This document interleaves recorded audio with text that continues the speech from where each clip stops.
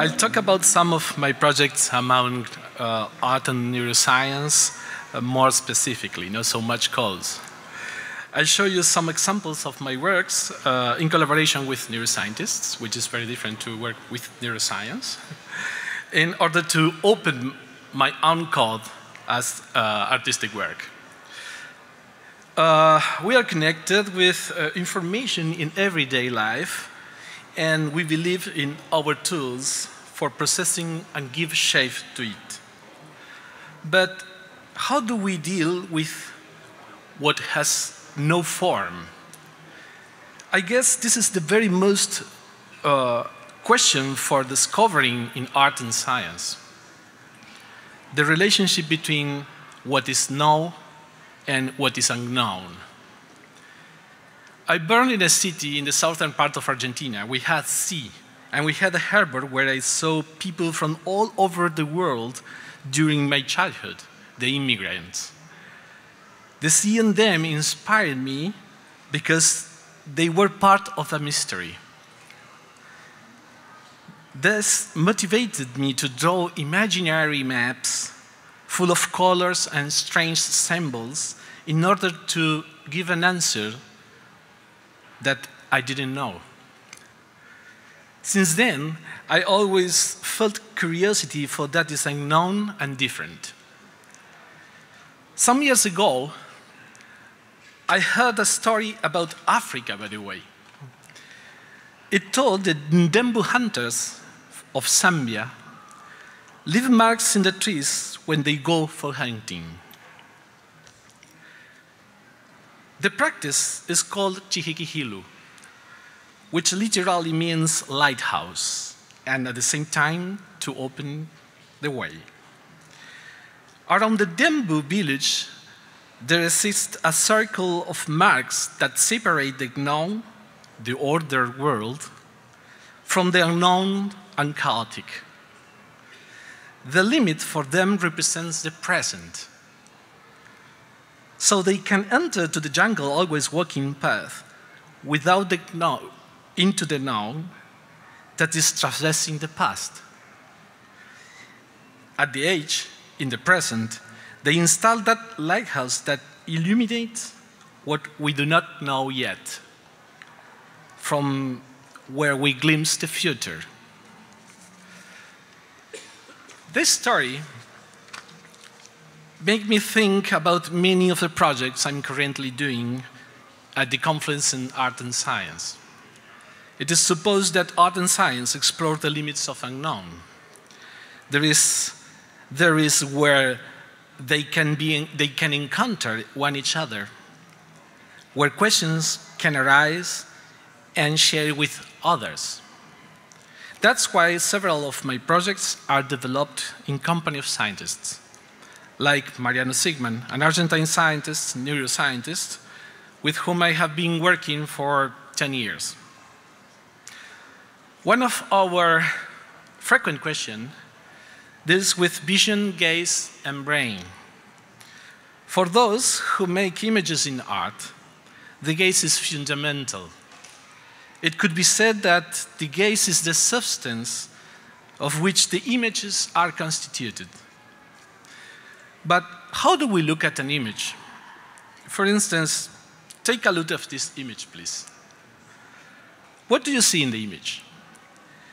Can you guess which part of the image captured your attention, your eyes? Suppose for a moment we can access to something very intimate, like the people gaze. Let's suppose for a while we could see through the eyes of somebody.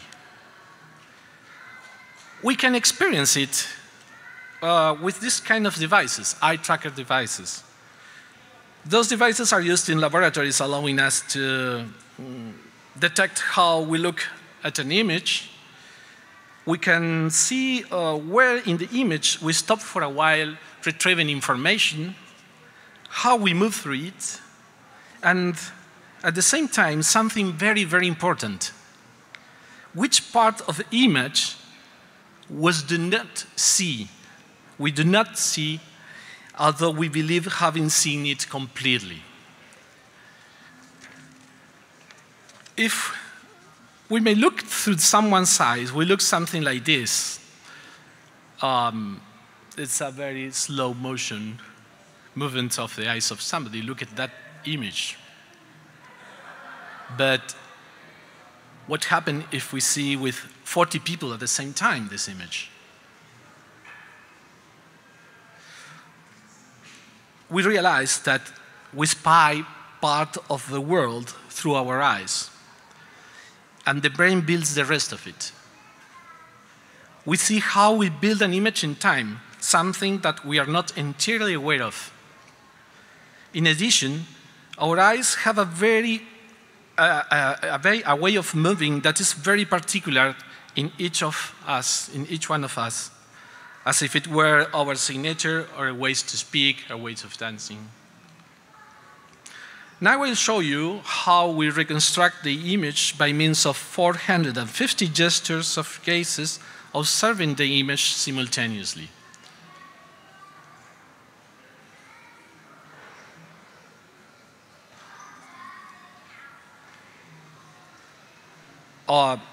We generate videos with this, and we call this series of works developed by eyes. This is a collective construction of an image. It reveals some unexpected characteristic of it that we couldn't predict beforehand since only one gaze. By means of these projects, process and technology, we generate videos and large print formats like this one and this one, another one. Can you detect what is it?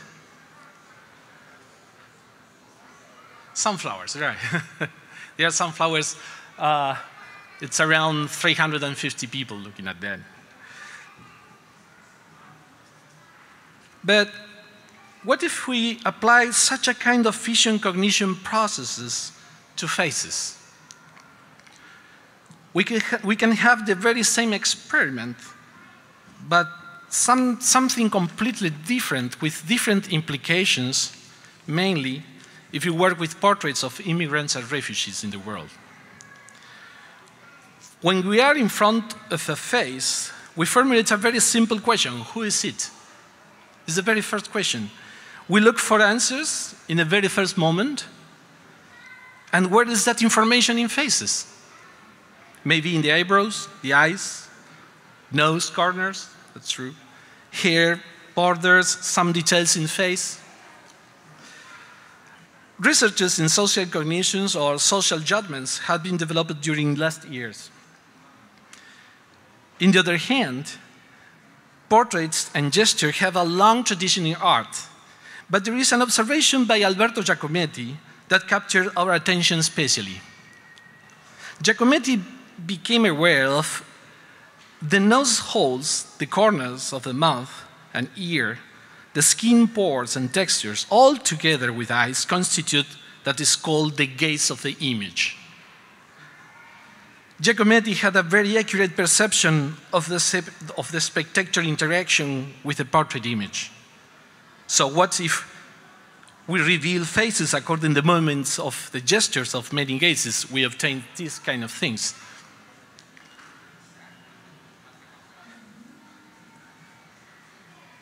We have produced a big database of gazes. We have a series of video and generative portraits with so many people looking at other kind of people. But in this case, faces are built in a collective creation. And this social construction has to do with our identity, given by the gazes of others. We have the very same methods, but we are saying something completely different now.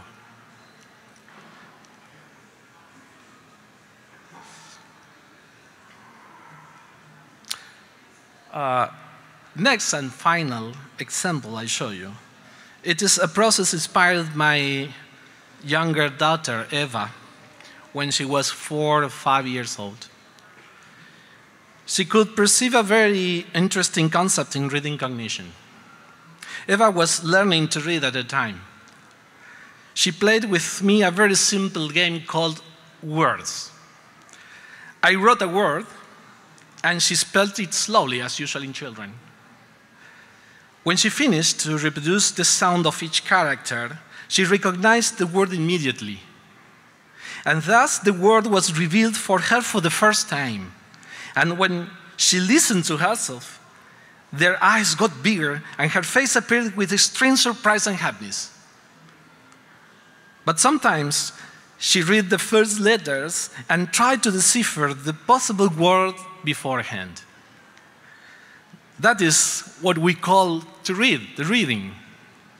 Nevertheless, Eva named it to guess. To read was to guess for her. And this work has to do with this.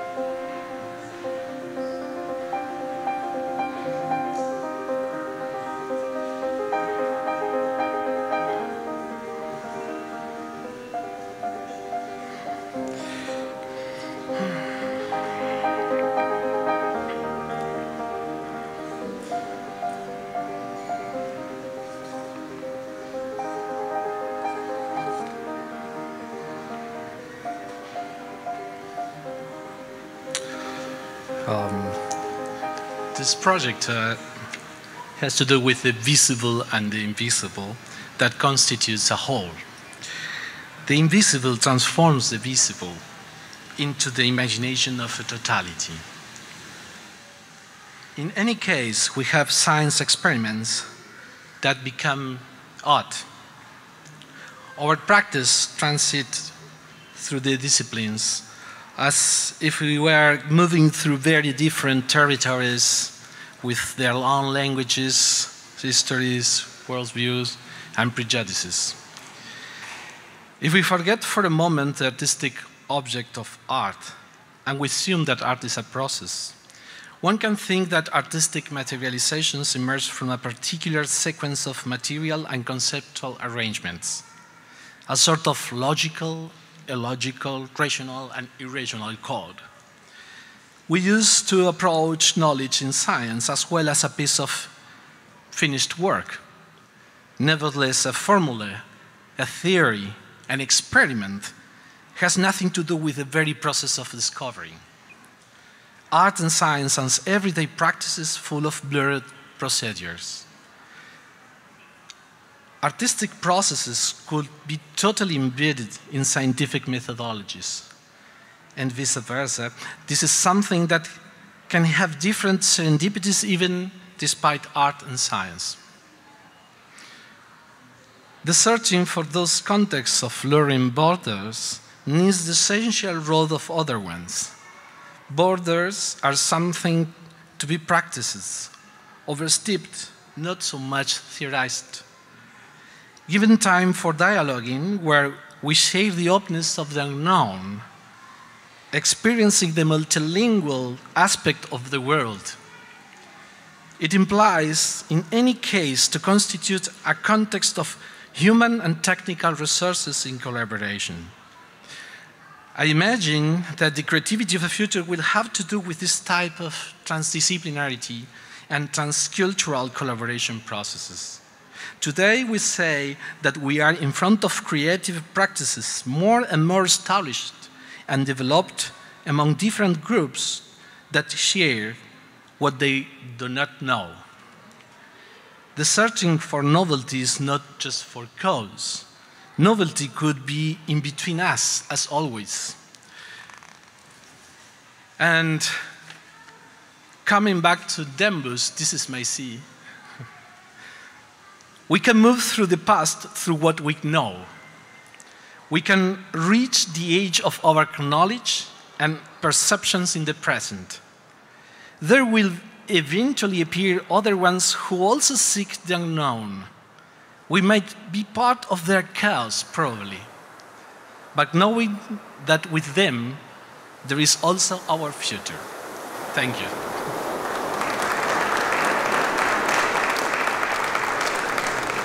Nice.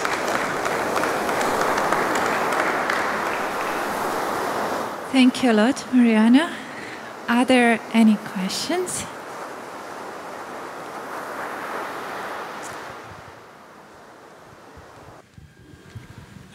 With regard to your eye movement recording, is there difference between man and woman? Oh yeah, there are. I'm not very technician on that stuff, but yeah, it's supposed to be different ways to recognize an image. So it depends on the subject you are looking at, but there are some researches about that. Yeah. So yeah, thanks for your lovely talk. And in that same vein, regarding the artworks with the books, the reading and the invisible, how did people respond to actually being able or not able to read the texts through other people's eyes, so to speak? I'm curious what kind of responses came. That's the main topic of a piece, actually, because it's a way to infer the world through the eyes of other. So at the end, everything is the same. You have just partiality of the world, and it's just become aware of that. And it's funny because you try to decipher what is. If you take the read part, okay, you can infer something, and the other in the other one, and you can take a lot of time trying to define what I'm talking about. But that's all the very experience of trying to recognize something in the world. I mean,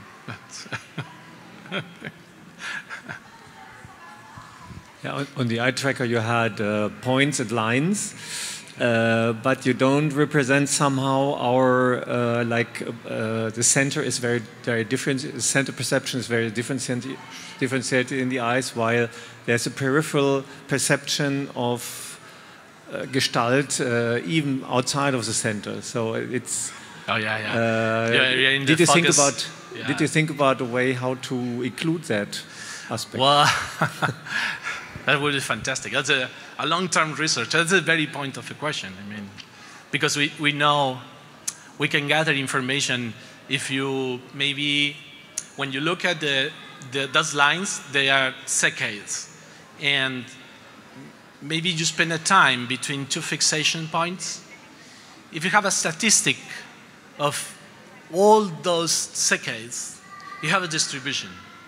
But the longest time between fixation, it implies a cognition process. But we don't know what they're talking about in that cognition process. It would be fantastic to have an idea of what is happening there. But yeah, it's at the same time, it reveals some characteristics of the image and the interaction with your gaze. But that is all the thing that we can do. So. We're not so much about it. Funny.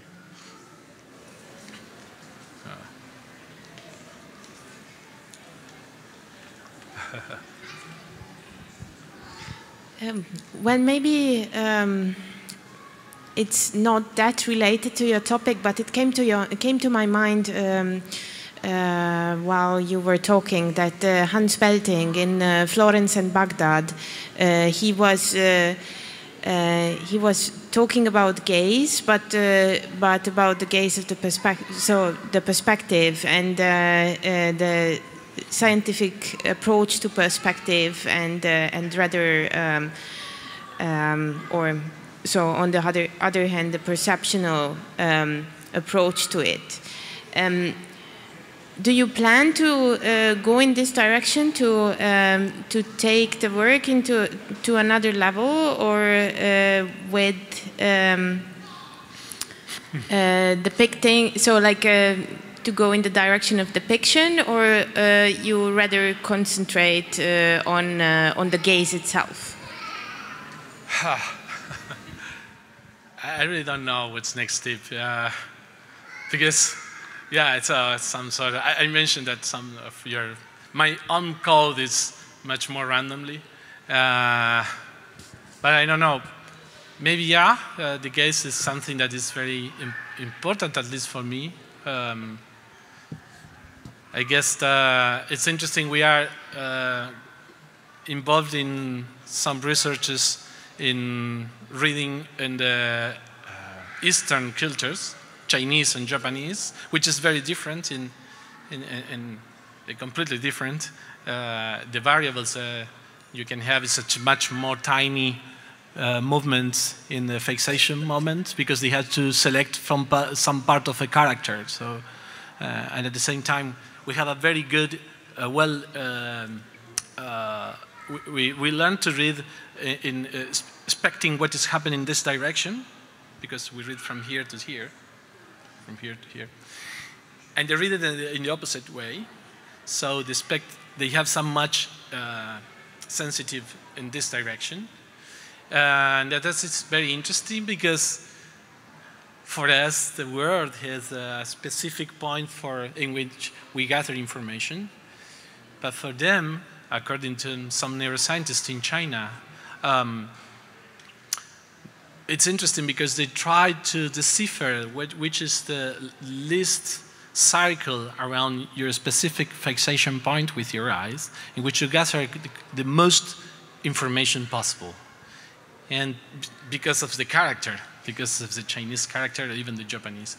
So these kind of researches are very interesting for us. But, you know, who knows what is going to happen?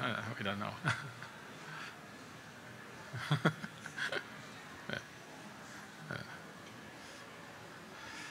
Okay.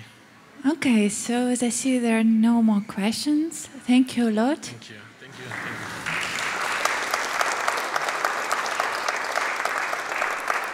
Thank you.